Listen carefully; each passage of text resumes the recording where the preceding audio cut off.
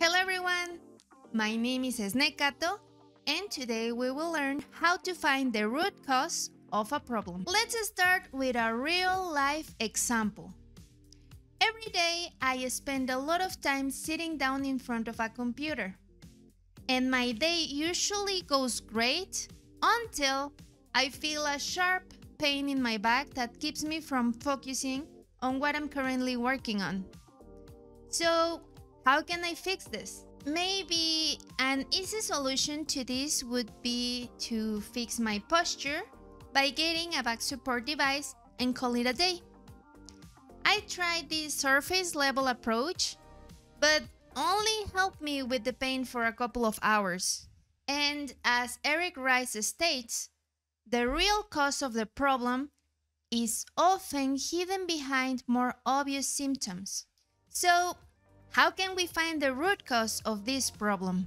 There is an interesting approach to find the root cause called the 5 whys. And the core idea is to ask the question why 5 times to understand what has happened. Easy, right? Who comes with this kind of technique?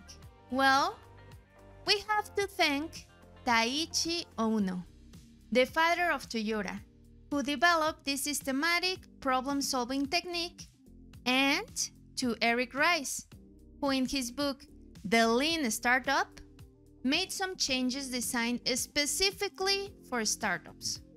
Going back to my back pain example, let us find out the real root cause by asking why 5 times. Why does my back hurt? Because my posture is incorrect. Why is my posture incorrect? Because I'm sitting like a shrimp in front of my desk. Why am I sitting like a shrimp in front of my desk?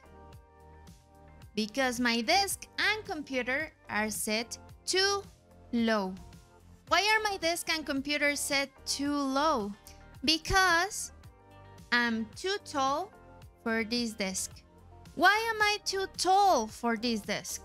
Because there is a 15 centimeter difference between my eye level and the desk. Now that we uncovered the root problem, let's correct it by putting 3 books under my computer to set it at my eye level while we wait for the new computer base to arrive. Remember that if we just leave the books there, we risk creating a new problem by increasing the chances of the laptop falling off and breaking or getting called out by my manager for the untidy look of it.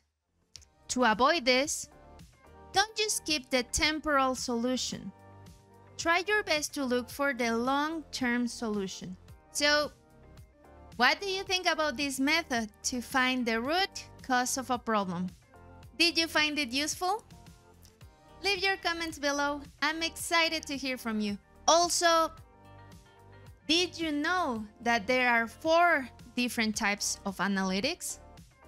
Check out this video if you want to learn more.